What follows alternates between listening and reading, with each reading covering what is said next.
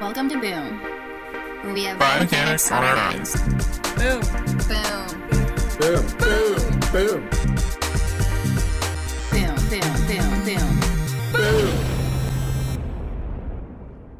Today we're talking with Professor Jacob Goodin. Jacob is an Associate Professor of Kinesiology at Point Loma Nazarene University in San Diego, California, and was previously the head strength and conditioning coach and sports scientist for Eastern Tennessee State University's men's and women's tennis teams.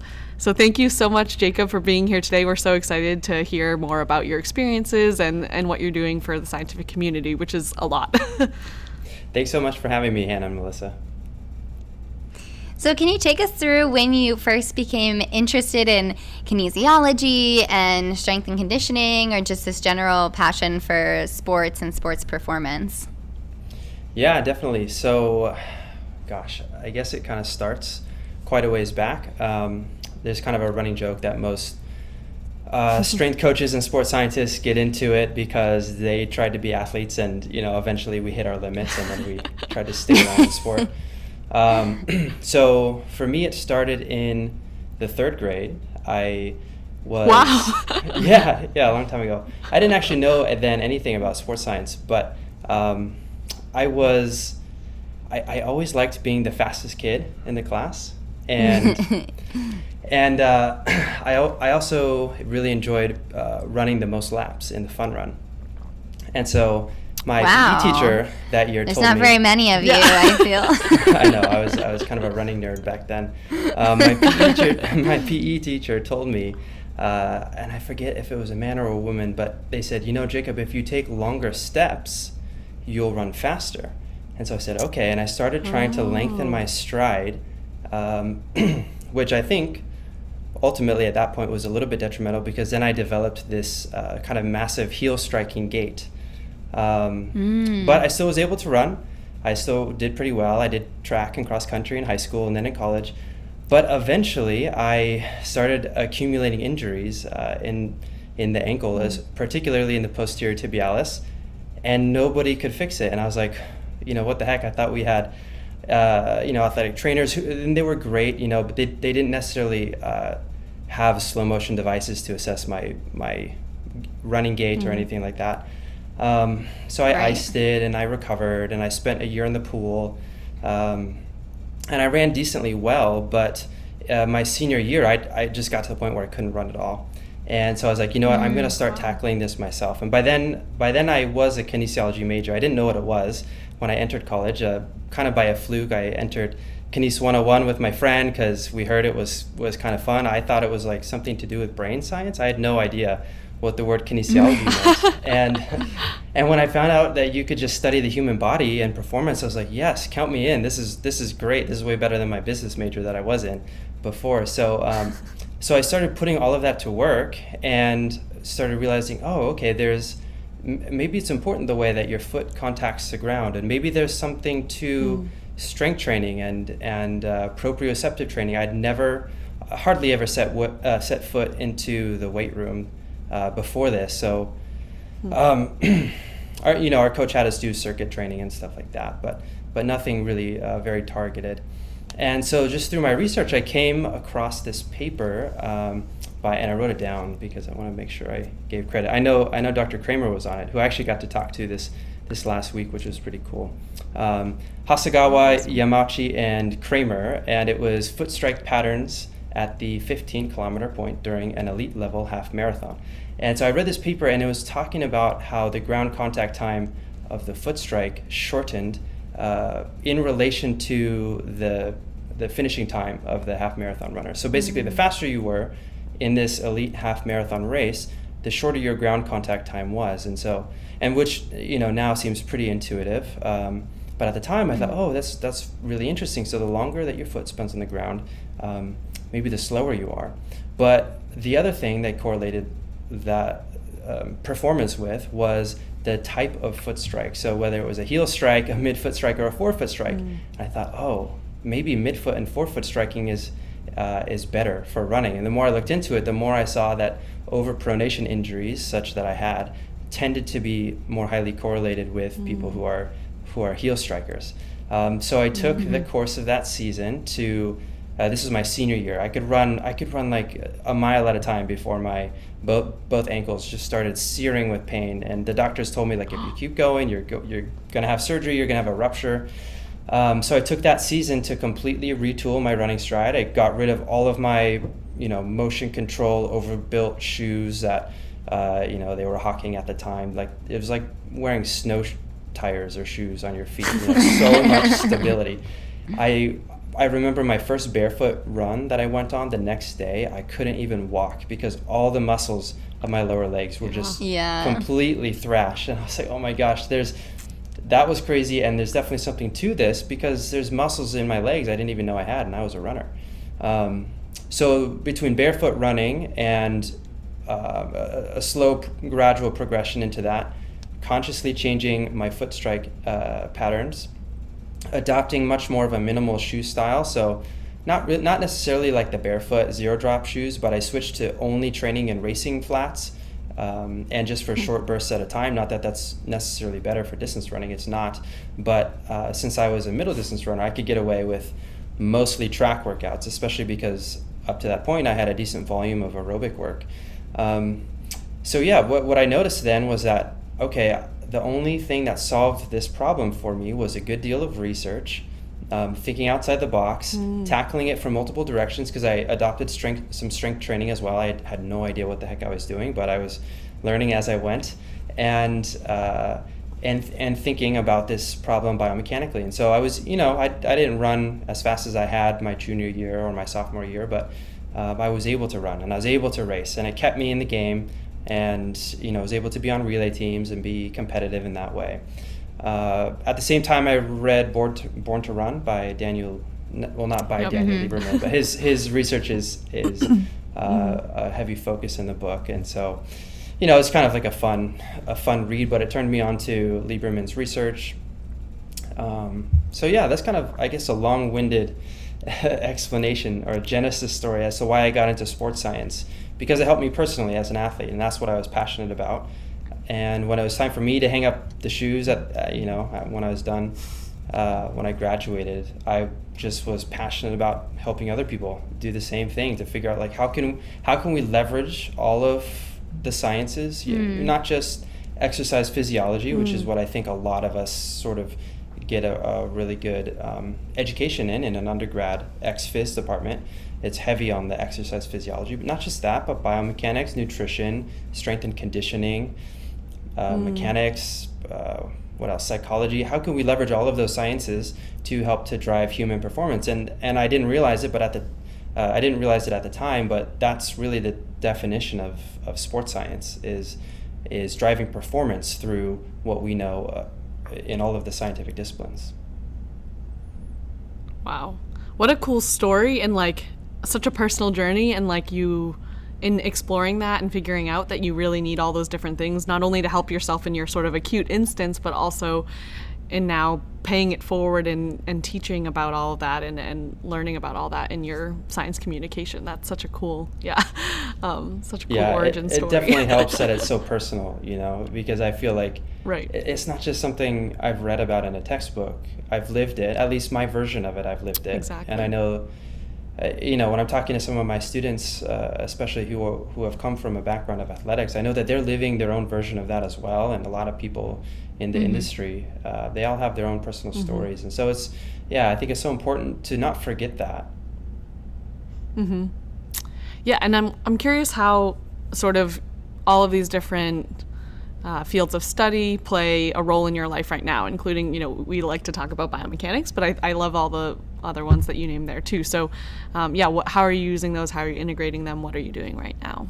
Yeah, for sure. So right now I would say as a professor, I teach one course in biomechanics. I actually might not be teaching it next year. It's just the basic intro to applied biomechanics. And I've taught that a couple times just to stay fresh with the material and because I enjoy it. But really it comes more into play in my strength and conditioning course, where I prepare my students to take the Certified Strength and Conditioning exam by the NSCA, which is essentially the cert that you need in order to coach at the collegiate level as a strength and conditioning coach. And some sport coaches might need it as well. Biomechanics is huge in the strength and conditioning research field, as both of you probably know. And so we use a lot there. Also, though, I help our strength and conditioning department out with athlete monitoring. So when I got here to Point Loma, we had this really bright young coach, and we still have him, thankfully, Eric Pedersen, and he since then has gone through our graduate program, and so I've gotten to have him as a student. He's just a few years younger than me, and so we kind of were able to partner up. He was very open to a lot of the ideas that I brought from ETSU to Point Loma.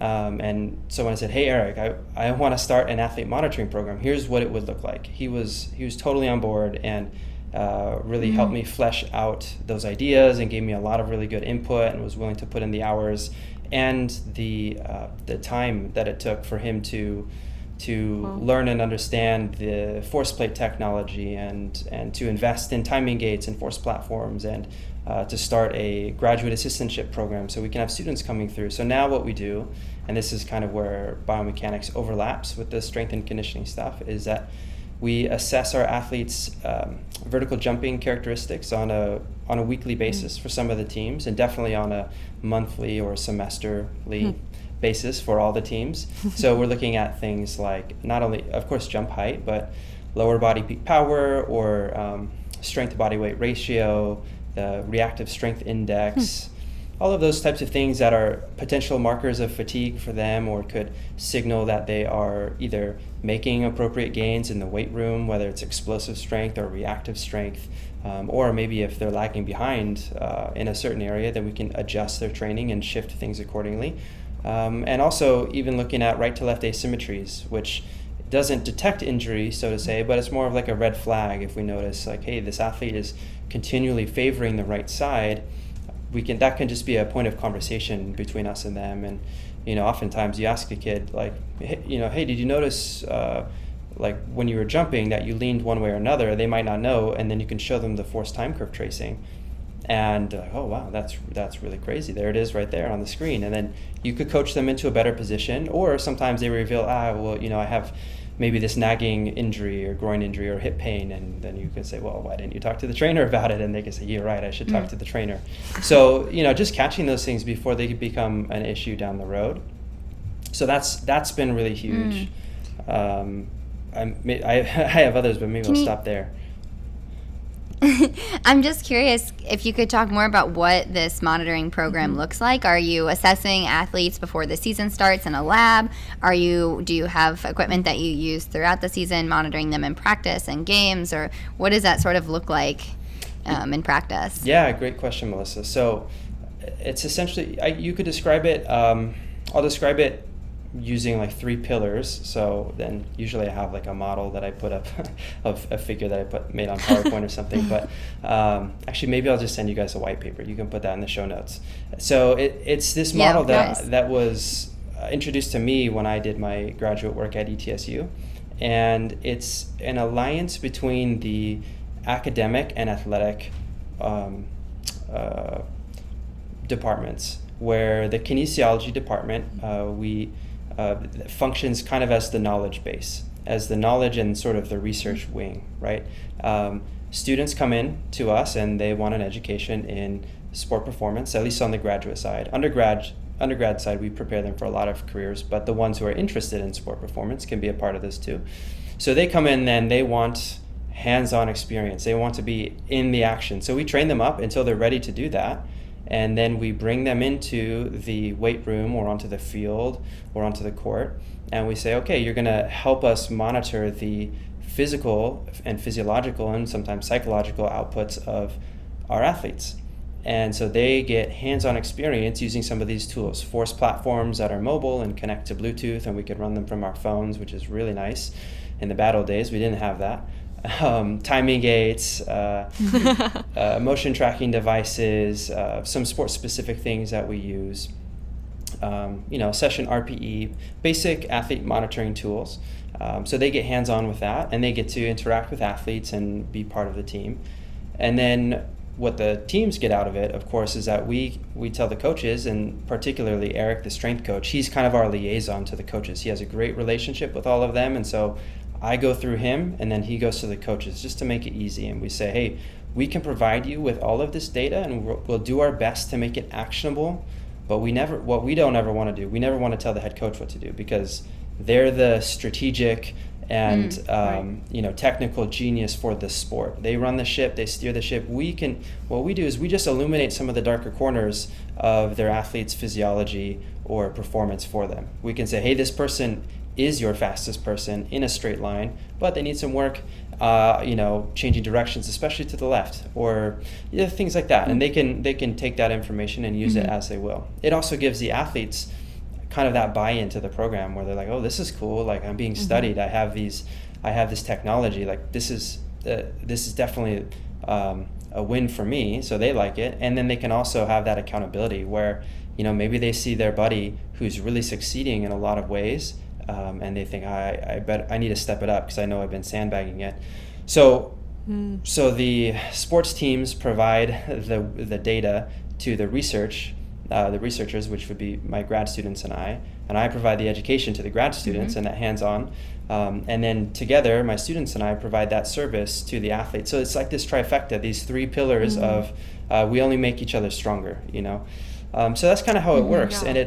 And as far as timetables go, we definitely assess each team at the start and the end of their in-season and off-season. And then some teams, kind of depending on the team, depending on time availability and how many GAs we have any given year, we'll also have in-season monitoring that just sort of goes week to week. So for instance, this year we are introducing Catapult GPS technology in our women's soccer team.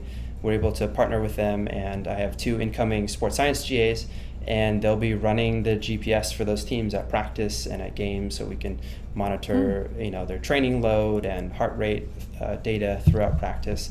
So yeah, a lot of really cool opportunities. Too much for me to sometimes keep track of, which is why I'm thankful that the GAs are of course here to help and spread out and be with the teams. But yeah, that's what it looks like. Yeah, and it's so cool to hear that you have athlete buy-in too. I think that's such a key piece. The coaches, the athletes, that you all are these sort of equal pillars. I like that you're sort of in a team together in this endeavor. It does make everything stronger, and also it makes it better, right? It makes it real. Yeah, definitely. So I appreciate you sharing that. So switching gears a little bit, it's so cool to hear about how you're using all of this in practice in your research and with your students. But we also wanted to touch on your fantastic YouTube channel, where you have videos spanning movement science, everything from at-home workouts that you lead to statistics and kinesiology and biomechanics. So really just great topics and such rich content. We're wondering what motivated you to start sharing this knowledge via videos on YouTube. What is your home run? What does a success look like to you for this channel? Yeah, that's a great question. So I started the channel 2 years ago, I think, roughly, maybe a little over 2 years ago now. And I remember very vividly, and I mentioned to you guys before the show that I had a few manuscripts to write up, and then COVID hit, and I pushed them off, and now I'm picking them back up. But I remember very vividly back in March, I busted open these older manuscripts from my time at ETSU that I really needed to just finish and get sent out for publication. And then a week after I restarted all of that, we started hearing everything about COVID and that things were going to be closing down for a while, and we all had our fingers crossed, maybe just a week, maybe 2 weeks, who really knows? And then we all know what happened, right? I don't need to rehash all of it. But I had to make a decision, because we were hearing all of this chatter in the higher education community of what's this going to do to our institutions. We're going to have to go remote, at least for the remainder of the semester, and who knows for how long. And so I started thinking a few things. First of all, I was thinking, I do not want to teach over Zoom. I don't want to do it. Some of my colleagues have done an amazing job with their Zoom pedagogy, and I was like, that's great for them. I tried a couple times. It didn't go super well. Maybe I just didn't stick with it for long enough. But the other thing I was thinking was, this might bring a big change to higher education. I didn't really know what type of a change, because I don't know, I'm not a prophet in that way, but I knew something would happen. There's a massive shift to online, and I know that once you get set up in an easier, more convenient way to digest information, like you don't even have to put pants on and go to class. You can just sit on your bed with your computer and be on Zoom, and you're in class, learning. Hopefully you're learning if your prof did a good job. And so I thought, I don't know, maybe I should do this a different way. The other two factors that played into it, one was that I didn't have any proof to anyone outside of my class that I could explain or understand or give good lectures on the content that I was giving. Does that make sense? Like as a professor, you kind of have your publication record, which mine is not very strong yet, working on that. And then you have how you teach. And I'm at a teaching institution, so we put a lot of value on how well can we communicate with our students. And I thought, man, if our institution closed, that would really stink for a lot of reasons. But I'd have to go out and interview and prove again, that I'm worth hiring as a tenure track professor. And so I thought, maybe if I film really good lecture videos, not only could I do my students the best service possible by giving that to them and they can watch it over and over again, and then I can interact with them more personally via email or office hours, but also it would build up for me kind of a portfolio of teaching that I could kind of fall back on or send to people and just say, hey, here's a small sample of some things I've done. And then thirdly, like, God forbid, if Point Loma had to close, and we saw other institutions very similar to ours close during the pandemic, I thought maybe knowing how to shoot and edit video would be another good skill, because I don't know what I'm going to be doing in a year if that happens. So and the fourth thing is that my wife was a wedding photographer, so she had her like really nice DSLR camera, which I had to promise her I wouldn't drop it and mess it up. I promise I'm going to be so careful with it if you let me use it to film these lecture videos. So all of those things came together. Sorry, this is super long-winded. But it all came together and culminated in me deciding I'm just going to really go for this thing. And I watched hundreds of hours of other YouTubers explaining how to make videos on YouTube and how to use a camera and just, man, everything. There was so much information. I was drinking through a fire hose and at the same time shooting my lecture videos and editing on this laptop that died like every 10 minutes because of the file sizes that I was using. And it was like a hard spring and summer. But I would say it paid off. I think I'm glad I did it. And I'm just super happy because I think my students learned something. I think they learned well in that style, watching the video lectures, and then we could interact on office hours or through applied assignments. So yeah, that's the long-winded answer as to why I started a YouTube channel. And have you heard from other students then, let's say outside of your classes, the people that have been watching the videos on YouTube? And I guess what I'm trying to get at and what I'm really curious about is what you kind of touched on is this transformation in education. And this is probably a bigger topic than we could cover, but I'm super curious about your thoughts on this because just from your perspective and seeing how powerful your lectures can be and how widely they can be disseminated when it's good content too, and how many people can learn from it. Because I'm also thinking how education is going to be changing in these times. Having a professor in person versus who's you're already doing a million things as a professor, right? And teaching is another one of them, which I know so many professors want to do an amazing job at, but it's hard to really put time into making really good lectures and material for students versus these videos that are becoming available online that are really high quality and students can learn the material in that way, perhaps even better. But, maybe they're not being updated every quarter, every year like a regular class would be, but they're just really accessible like you're saying. So I'm just wondering your thoughts on how you think that's going to perhaps change education. I'm going to restart my camera really quick. Just pausing. Okay. There we go. Sorry. I hit record a little early, so I hit the record limit.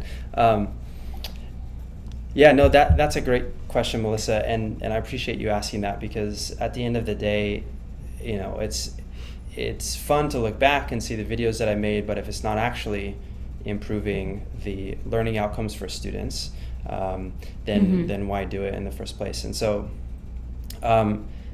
yeah, I would say I have probably 3 different answers for that. The first is that at Point Loma, the feedback from my students who I have here, who are students here at Point Loma, was just immensely positive and really overwhelmingly so. And I was just so, I think, thankful to my students for being gracious. And like, there were a lot of weeks where I was like, hey guys, sorry I didn't get the lecture video out in time, often due to technical difficulties, or I just didn't get it edited soon enough, or the kids were all at home doing homeschool with my wife, and I was like down in our guest bedroom, and it was just like too crazy to film that day or something. But for whatever reason, they were sometimes they were late, and the students were just so gracious, but they also said some really good things about like, hey, like, compared to the learning in some of our other classes, this has been very helpful. And so that was recognized by some of our by our Office of, I'm going to get it wrong, Office of like Teaching and Learning, basically the people who help us to teach really well, and they're amazing. Dr. Jo Clemens over there, she was really formative in helping me establish my teaching philosophy, and like understanding once I got here that, hey, there's more ways to teach than just standing at the front and lecturing off of slides. And so she actually was really big in helping in putting me kind of, I guess, elevating what I was doing, and using my channel as an example to the rest of the university, and just saying, hey, like, not that everyone has to do this by any means, but if you want to teach well through video, here's a way to do it. And we looked at some of those learning outcomes, and so that was really cool. That was really good feedback, and I was just really grateful for the support of our community here. The other feedback I've gotten, which has been so cool, has been the international community of people who are studying to become strength and conditioning coaches and sports scientists, and especially people taking that CSCS certification. Just every day or every other day, I get emails from people in India or Brazil or all over the world who say, hey, I can't afford to go back to school to study this stuff, or I didn't understand it when my professor lectured on this, or I don't quite understand the textbook, but your videos have helped me so much, and I'm really thankful, and I just took the test and I passed it on the first try. And that that's just so, it's such a blessing to me to hear that, and to know that something that I'm passionate about is now going out, and that information is helping other people. And some of the best emails are from people who I got 2 of these emails where during the pandemic, these 2 gentlemen, they realized they didn't want to do what they were doing, their career path, and they wanted to transition into coaching. And so 2 different gentlemen who quit their jobs, studied to get the CSCS certification using my video series, passed the test, and are now track and field coaches, and having success with their athletes, and telling me like, oh, you're like, remember that one thing you said in that video? Like, I think of that when, during this scenario with my athletes, and just like amazing that there's, even though there's like 2 or 3 or 4 degrees of separation, that something that I did in our guest bedroom, filming it, somehow is positively impacting the performance of this high school athlete or this collegiate athlete who I'll never meet probably. It's really cool. It's really gratifying. So that was the second. That's the second thing. And then the third piece of really positive feedback is actually this last week in New Orleans at the National NSCA Conference.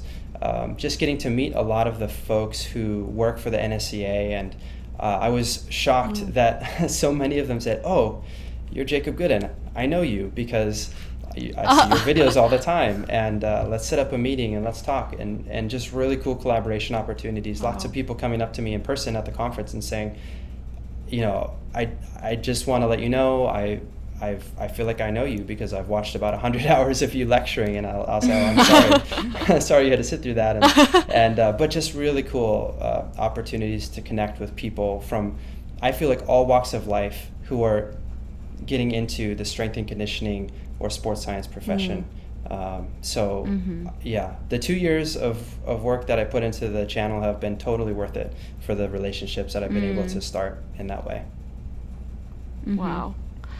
And it's like amazing to see the impact of your work. And I can imagine you said that spring and summer were really hard. Like if only you could kind of see the light then that you see now, and like really, it's amazing you were able to push through, and really what a service you've done to the community. So we really appreciate that and applaud you for that. Thank you. Hugely. I'm wondering if there are any like tips you have or learnings from your experiences and getting the different feedback that you've gotten that you might share with others who are trying to either maybe on a small scale share science, or on a larger scale like on a YouTube platform share science. Totally. I would say the first step is to find something that's reproducible, find a workflow that's repeatable. And like that was a big thing for me, is that the more steps that it took before I could actually hit record and sit down, the fewer videos I could record. Like you said, professor's job, like it takes us a lot of our hours in the day to just do the varied things that we need to do as professors. So whether that's, you get your phone and you set it up on a tripod and you just do it the same way every time, and then each time you tweak one little thing and make it better. And it's okay if your first few videos or attempts are not that great, and you can always delete them later. That's okay. I have a few videos that I've hidden on my channel. Although, you know what's so funny is that, so something I learned was that China does not allow YouTube in their country. Instead, they have something called Bilibili. And I found this out because one day I was like, I haven't Googled myself in a long time. I wonder if my videos would come up if I Google my name. So I Google my name, I'm like going through the pages. And then I found this link with all these Chinese characters, and I clicked on it. And somebody in China has pirated my entire YouTube channel and hard-coded Chinese subtitles on the bottom and posted it on Bilibili. And so I used Google Translate to try to read it. And the comments are just so funny because, of course, there's probably a lot of like cultural meaning that's lost in translation, but just the emojis and everything are hilarious. And I'm getting more views in China than I am in America. So I was, at first I was like, oh, that's kind of lame, but then I realized, you know what, I guess if people in China want to learn this stuff, then I'm happy it's over there.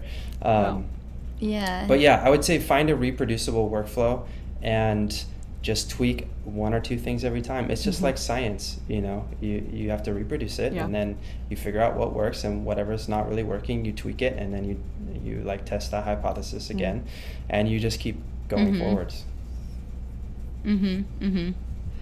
How do you expect with science changing and new discoveries in science, will that impact the videos that you've made? And do you expect to have to like update them a lot, or do you feel like you have this really solid foundation of videos that you feel like can last a long time? That's a great question. So thankfully, most of the videos that I've put out are based more on textbook information, which is maybe not quite as cutting edge, but it's also maybe a little bit more foundational. So most of the content in the videos is fairly foundational knowledge that I don't think will change. But if it does, I think one of the most important things that we can be teaching our students about science is how to hold on to truth loosely. That science is just an approximation of the truth. It's our best guess. I use the word guess, but it's our best our best guess as to what the truth is. And if that is ever challenged, which it should be all the time, then if that's challenged, then we need to adjust, and we need to adjust our thinking. Some of the people who I respect the most are the people who hold a very strong opinion and they back it up with evidence, and then later they come out and say, you know what, I was wrong. Or at least right now, the evidence that I'm seeing is leading me to believe that previous conclusion was incorrect. I think that that is such a good look for professors to wear frequently. So even in my classes, I tell my students, if you find a mistake in a question and you challenge it and you give me really good rationale and you think you deserve a point, and you can point back to the literature and point out an instance where your answer would have been correct, I'll give you the point back. And I'll say it in front of the whole class so that, you know, you get credit for that. Wow. And so that you guys learn to not just take truth as an assumption. So yes, I guess to answer your question, I think I would be excited to go back and make a video and say like why I was wrong about such and such. That would probably get some good clicks. and also I think it's good to lead by example in that way. I'm curious, like, could you share a time when you stumbled across one of these sort of misconceptions and how it sort of affected individuals? And yeah, just so we can sort of get an idea of this. I love that. I love your teaching model too. Thanks. I think we should adopt that. So yeah, misconceptions in strength. I would say there's a lot of misconceptions. Sure. The thing with misconceptions is that I think they happen most frequently when people are thinking with the sort of either or heuristic, or like very dichotomous thinking. Like it's either yes or no or good or bad. So in the exercise world, you get this a lot, like top 5 exercises that you should never do, or like don't eat these foods, they're bad for you in these ways. Or carbs are bad, or these types of carbs are bad, or don't eat before, like all of these sort of it's like people want rules, right? They want rules. I feel right. Exactly. Yeah, you're so right. They want to know, is this gonna work or is this not gonna work? Yes or no. And that's just it's the total opposite from science. You have to get so used to navigating the fuzzy with science, and that's what I try to teach my students too. Is, you know, if they come in to the weight room and maybe an assignment would be to program a training session for a certain type of athlete, let's say, but they also have to back it up with evidence, biomechanical evidence or physiological evidence, or just what they've learned in the class as to why their session it would be a good session for this athlete. And in that process of defending the session that they've created, sometimes they'll say, oh, well, I didn't have them do this exercise because it's bad for the knees, or this exercise is not good because of X, Y, or Z. And I always push back on that, because there are no bad exercises, there are no bad foods, there are no right ways to train where that's only the only right way. You know, it's just we have to start thinking more on this spectrum of this is a better exercise than that, but it's not a good one, and this is not a bad one. Yeah, that's such a good point.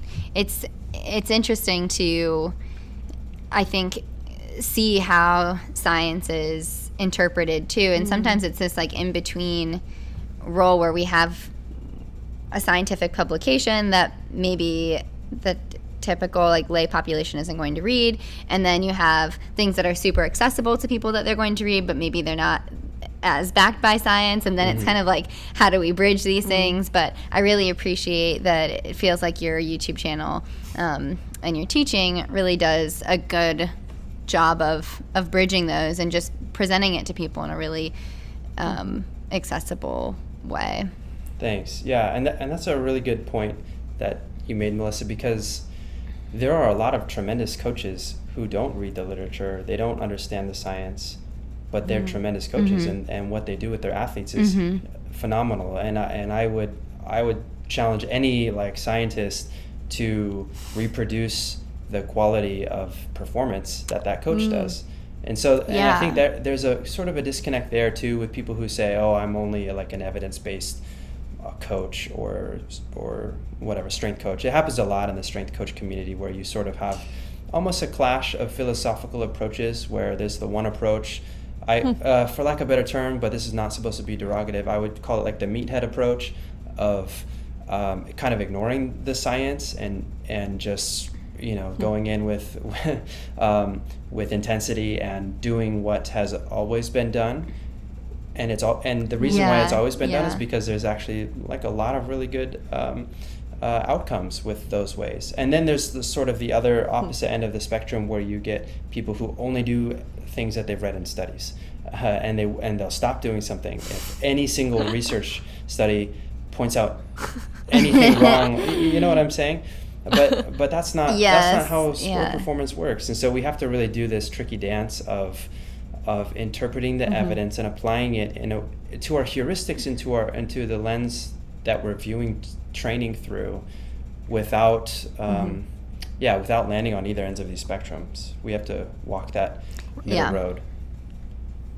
Right. Yeah, exactly, because and both of those are so important, and just because also knowing, as a researcher, knowing all of the things that go into a research study that sometimes aren't even in the manuscript too, you know, the specific lab setting and the types of people that are in the study, and, you know, when it's taking place and how, and all of these variables that are in this research study. And then you're trying to project them onto this other very specific situation and this other athlete who may be a completely different person than any of those participants. And so it does, I think, require this sort of balance of really testing out what works for an individual, but trying things out and being open to, you know, what we're finding in science. And although I think that can be challenging too, it's for athletes at a really high level wanting to change anything.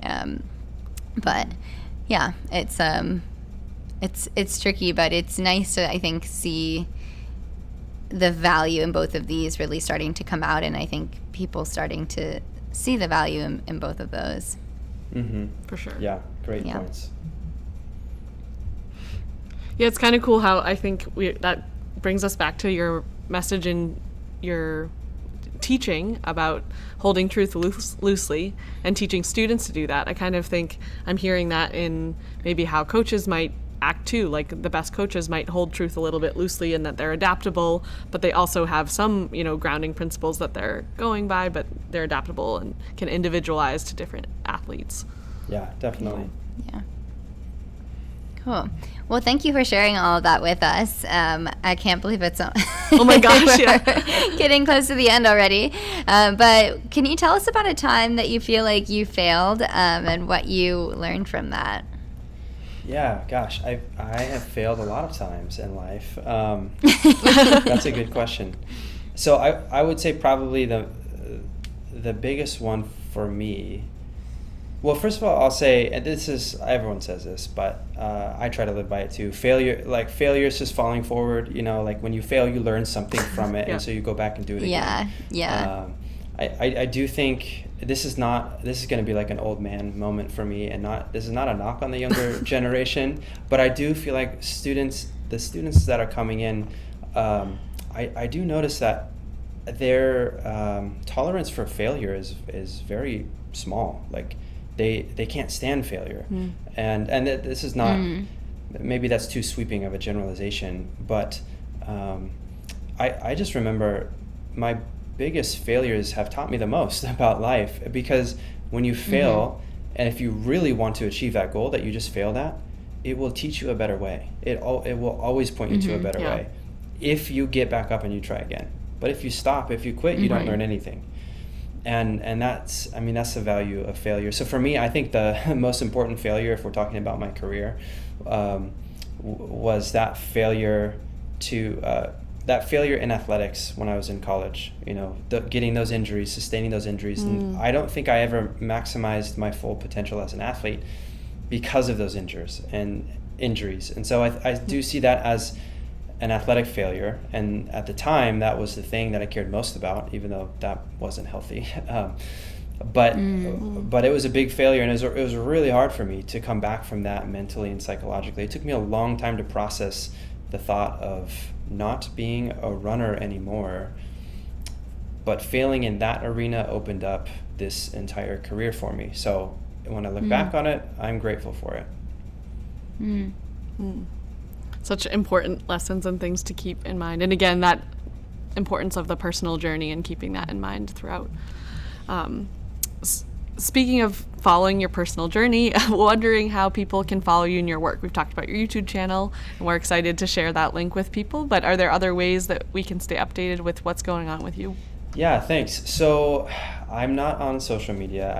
My wife and I made a conscious decision to remove ourselves from the fray of social media a while ago. So smart. Yeah, no Instagram, no Twitter. I don't know. I'm toying with getting on Twitter because I don't know. Everyone's on there who's a researcher and a professor. But as of right now, it's just the YouTube channel. Who knows? Okay. There are some things brewing. Actually, it's not just. There's hundreds of videos on there. Thank you. You know what I will say, actually? Here's something that you guys will be the first to know. Hannah and Melissa. Ooh. Yeah. Exclusive info. Exclusive information. So I'm starting a podcast also with my colleague, Dr. Brent Alvar. Yeah. Oh, Whoa. You guys are excited. That makes me excited. So it's called, we don't even have like a landing page or anything yet, but we have recorded our first 3 interviews, which was Whoa. oh man, we had so many technical difficulties, but it's called the Innovators in Performance and Sports Science podcast.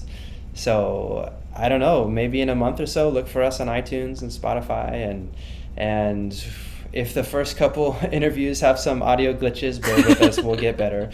But yeah, we had some really big heavy hitter guests, so I'm really excited about that. Dr. Stone, Coach Meg, Richie Stone, and Dr. Bill Kramer were our first 3 guests. So really pumped about that. If you're in the sports science community, hopefully you know who those 3 are. What a great lineup. Awesome. Well, we definitely can't relate to any of the technical glitches. No. I mean, our first interview was almost 5 years later, and we still have them all the time. But yeah, thanks for sharing that with us. We're super pumped for you and your podcast, and I think it's so cool to have these different other ways for people to learn, and then bringing in other people too and different perspectives. It's been so fun for us, so I'm sure it's going to be a blast, and it's going to be really impactful for a lot of people. Thank you so much. And we'll definitely share it through our channels too. So awesome. Well, thank you. All right, I think we're getting to our last question, which is, what are you most excited about for the future of, usually we say biomechanics, but since you cover so many fields, sports science, exercise science, teaching, education, you pick. Yeah, great question. I think I can stick with biomechanics. So I really am excited about optical motion tracking that's made easy. So like once we can do it just from our mobile devices with good validity and reliability, like I'm envisioning, imagine an app where you could just take 3 or 4 iPhones and position them around on little tripods, and those become the cameras, right? You can get like an 8 camera setup if 8 people are there with their phones, and then boom, you can go. And phones that have like LiDAR on them now, like it's crazy. And there's even apps I think that exist that do very simple 2D motion tracking. But I'm excited for motion capture and motion tracking technology to become easier to use, because as a non-professional biomechanist, like I don't call myself a biomechanist, even though some of my research and teaching involves biomechanics, I don't like setting up all the camera system and working with Cortex and getting the motion capture suit on. What I would love to do is to go to like a powerlifting meet and set up some sort of an optical tracking system and not interfere at all with the athletes as they're performing, but then still be able to get their tracking data. So I'm excited for that, for developments in that field. And then I'm just also excited about the wearable sensor revolution. Like I mentioned Catapult and the GPS and the IMUs that they have in those systems. So I'm excited to learn more about that this season as we get hands-on with our soccer team, and just kind of where that goes in the future. Cool. Sounds like, being able to monitor biomechanics out in the real world in a less invasive and more fun way. Yeah, exactly.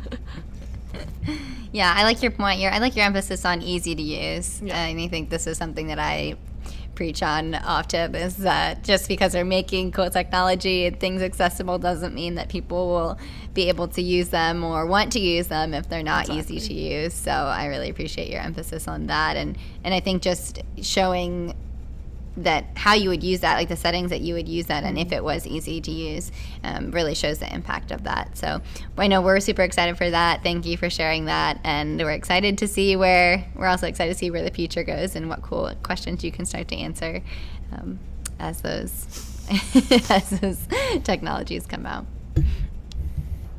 Yeah, thank you so much for being here, and we're excited to share this episode with everyone and excited to have you share it with your community too. Biomechanics off our minds.